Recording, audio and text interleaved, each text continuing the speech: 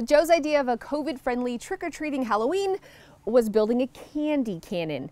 Terrible idea. It was like 100 feet. Yeah, it's very dangerous. Social distancing friendly. It's very social distancing friendly. They don't even have to leave their house. You also could impale small children with candy in their face. It's a terrible idea. I'm going to show you some real ways that you can have a COVID-friendly Halloween. Hi guys, welcome back. Look at the salad tongs. I found these at the dollar store. How amazing are these little salad tongs? I'm using these all year round. Let's get into the video. I'm not sure if we're trick-or-treating this year or not. With COVID, everything's crazy. And even if we do, we have to maintain social distancing. It's just gonna be different. But I want it to be so magical because it's Saturday night, you guys, and it's a full moon.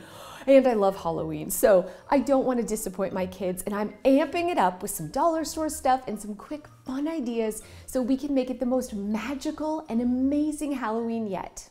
If you do have little ones coming to your door trick-or-treating and you want to maintain social distancing, you can make an adorable candy chute or candy slide using PVC piping.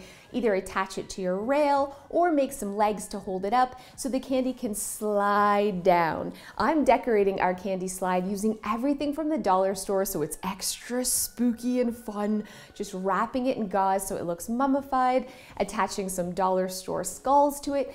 Just have some fun with this. Not only is it going to make your front door and porch look amazing, but you're also going to have social distancing, and it's fun to get your candy through a slide. So when kids come up, have them put their bag underneath the front and slide their candy in. It's just a cute way of still doing trick-or-treating and making it safe. My next quick tip also involves the dollar store. This is something we do every year. It's a spooky Halloween themed dinner. We turn off all the lights, we decorate everything using the dollar store with skulls and a tablecloth, and I drape some gauze over the lights so when the lights are turned off, it really is so spooky. We play some Halloween music. The kids remember this every year. I have done things like putting eyeballs and plastic severed fingers in chili and soup. That is overkill. My kids are horrified and it never ends well. You don't want to make your food too gross, but just reusing the same dollar store things every year, turning off the lights, lighting some candle and some spooky Halloween music really does make a dinner party that they will never forget. Another fun tradition that we do every year is we ghost our neighbors. So there's a group of us here in the community that we make little packages for our kids. We knock on the door, we leave the gift, and we run. So every year we ghost the neighbors. It's just, especially now, it's such a great way of sharing some kindness with strangers or for people in your community that you know. You fill a dollar store bucket or a bag with some little gifts, some candy, some little trick-or-treat treasures for the kids in your neighborhood. Knock on the door or have your kids knock on the door and run away so you can ghost your neighbors. I think this is such a sweet tradition that we all do here in the community, and this year more than ever, it's a great way to spread some Halloween joy. Does Halloween have joy? Halloween has joy. It has joy, and let's spread it. This one is probably my absolute favorite, especially if you're deciding not to go trick-or-treating. It is a haunted Halloween hunt. What you do is you get glow sticks from the dollar store, you break them so they're glowing, you hide them all over a room in your home with little bits of candy, and then you shut the lights off so the kids can hunt for the candy in the dark.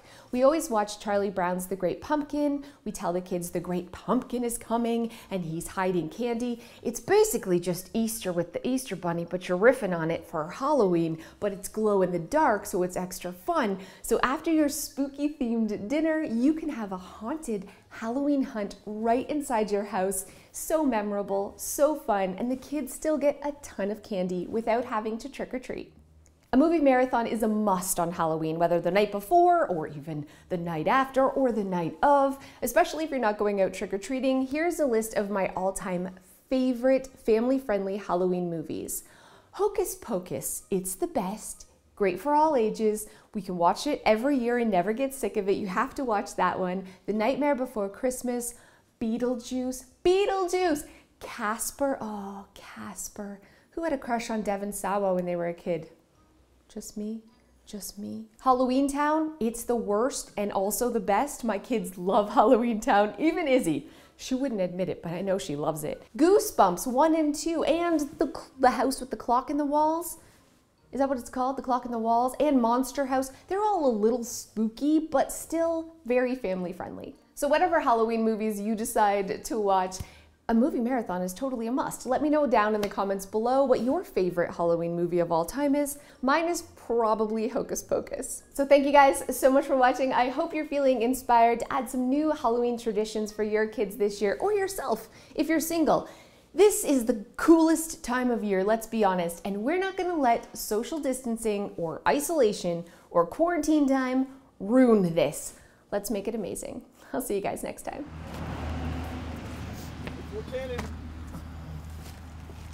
You guys say fire in the hole. You say fire in the hole. Fire! Ready? Fire in the hole! Okay, can we be done? Thank you guys so much for those of you who have stayed to the end. Every year we do like a spooky themed dinner. We do lots of themed dinner parties where we dress up in costumes. I'm a nerd. I'm a theater geek that's just never grown up and just does this. But anyways, one stands out in particular where I invited my parents over and we tried to make it extra spooky. So I got fake blood for I made these finger biscuits with little almond fingernails. They look like witches' fingers, and I covered them in fake blood. And then I put eyeballs and severed fingers, plastic ones, in the chili. We had chili and toast. I covered the table with fake cobwebs from the dollar store. The problem was, when my dad went to take a bite of his chili, the cobwebs had stuck to his shirt, which also stuck to the toast. So he was levitating the toast with his arms, and he was like, spooky toast. Needless to say, no one ate the toast. No one ate the chili. We had candy for dinner. It was epically horrible. Don't make your food too gross. You know when you put that's that cat litter thing you've seen on Pinterest? It looks like cat litter, dirty cat litter, but it's a dessert.